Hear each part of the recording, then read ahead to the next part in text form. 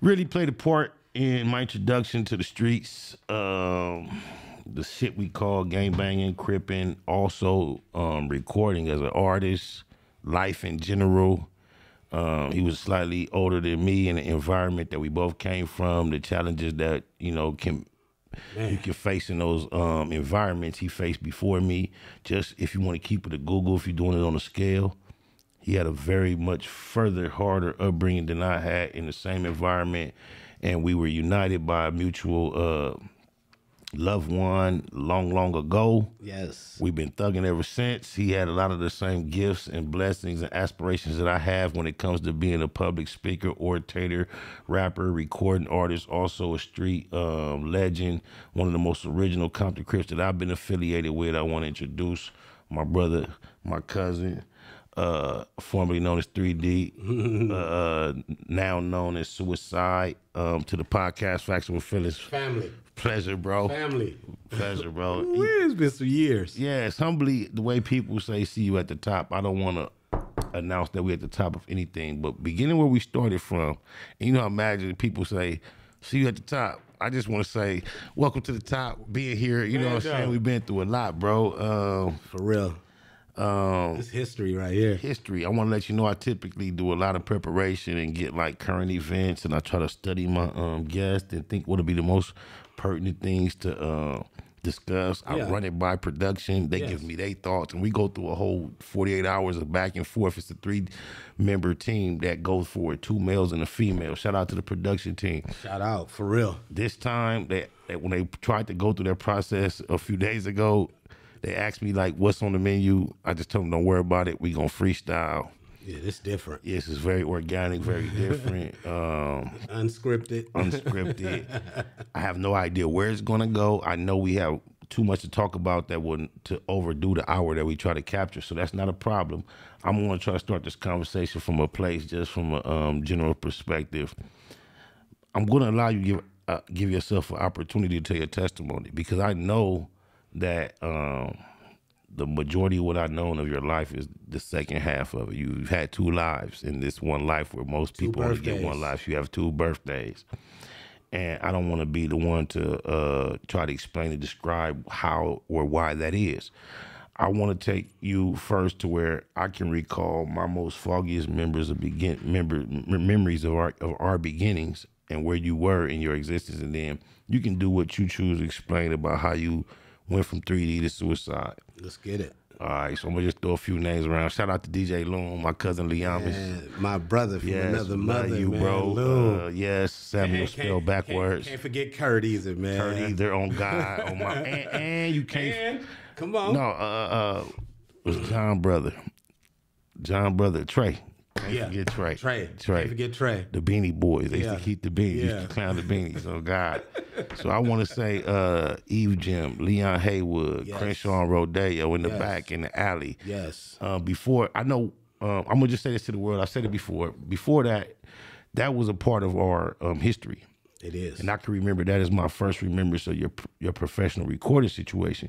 But the reason I was exposed to that is because prior to that, a lot of people know I grew up in Compton in the Tragnell area, which is walking minutes from your native neighborhood of the Lantanas. And because of my cousin DJ Loc, Leamis, I as a youngster used to go across Alonso with him, and you was one of his partners. And then I became familiar with you to the point where the way my mama tried to raise me so isolated, you was one of the only niggas I knew that was a street nigga, Crip nigga that understood. Over there by yourself. By myself. On that bike, I remember we used to have the pounds, the pit bulls, the pig iron. It was everything speed back there, speed bag, everything. Cause it was like it was really one of my first very up close introductions to what it really is to be out here.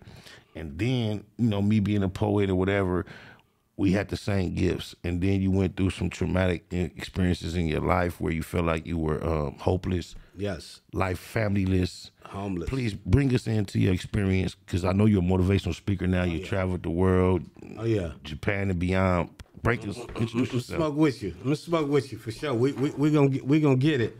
Well, one of the first niggas I was smoking weed with too on the set. For real. Go ahead. For real. Man, you know, when I was, kicked out the house, the adoption home that I grew up in at 16, it's like, I had no other place to go but the streets, but the neighborhood. You know, that was the family that I had and shit. And it got to the point to where I feel like things wasn't adding up for me in life. You know, it just wasn't adding up. You know, I'm hustling. I'm doing everything possible to try to stay afloat, to try to stay ahead. But when it came to that, having that family structure, family love, because Miss Price had got sick.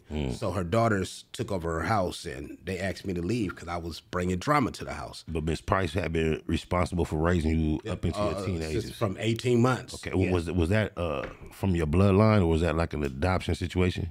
Adopted situation for me being abandoned by my real parents and found in an apartment. I was 18 months. Oh, so all you knew was Miss Price. That's like natural blood. Okay, okay. All I knew was Miss Price. Because her home was in 92. Her home was a temporary foster home. What age? Was I? Yeah. I was like 21. She came. Tweety brung her to see me in the hospital when I shot myself in the head. Okay. But I feel like at that point, I was getting maybe 22. Life just wasn't working out. Sleeping in the car. I'm sleeping on the homies' floors. I'm wherever I can. How much, like, okay, so just between the ages of 21 and 22, it was that bad? So it was like a 12-month period? Oh. No, from like 16 years of age to like 22. To I was like 21. So like 5 years? Yeah, 5 years of just trying your best, just couldn't breathe right in life. Just couldn't breathe right in life. I just couldn't figure it out. I couldn't pinpoint it. You know, typically when you hear people that have made a attempt and were successful, you hear about people who took pills who weren't that potent, or maybe sliced their wrist and it wasn't that. Bro, I know, God bless, I'm so glad that I can say this. You took a active firearm and you have a scar that, right here that goes across your temple. This is X marks the spot. Yeah. This is what we taught. It's my birthmark. Yeah, a second birthmark. Mm-hmm. On a spiritual sense, I know how you dedicated your life, even though you didn't turn into an angel immediately. Yes. You still stayed on the, and in a deep sense, it's like to be applauded, because a lot of people have near-death experiences, and then on the opposite side, they immediately act like, oh, I'm holy, and you didn't necessarily do that. I came out the hospital with a big bandage around my head, and it was back to the same life. Nigga. Nothing changed, same nigga, and I just got a bandage on my head. Still doing the same shit, still in these trenches, still ready for whatever. And what was it about the emotions that led you to that decision, and then surviving such a tragic experience that you inflicted upon yourself that caused you, it's been 30 plus years. Yes. To be such a, you know, like one of my motherfucking, being attracted to our lifestyle that we dedicate ourselves to at one point, and your testimony, you know how dangerous the lifestyle is in general. And then being able to balance communication, and with you understanding that if you don't know what this nigga up to, that was kind of like the same thrill that attracted me to the streets in general. But what is it? Because you always assured me in more ways than one that there was no harm, there was no reason to be fearful of you, even though I saw you still maintain the same command in your environment. You never turned down what you was, but I never felt like I was threatened, even though I knew exactly what you had experienced. What is it about life before the incident and after that caused you to be such a balanced individual? Well, technically the beef wasn't with nobody, it was with me. You know, I had personal beef within myself, and the last time I had seen Miss Price, you know, she had Alzheimer's, and I'm standing there talking to her, and she don't know you. She didn't know me.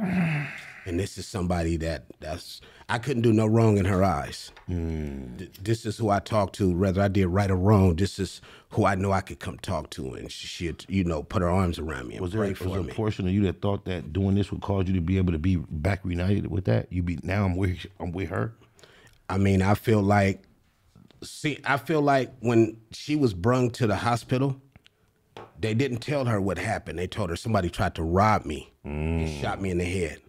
But I remember looking up, man, waking up, and I looked up, and Miss Price was standing over me, and I leaned up, and she put her arms around me, and we cried together.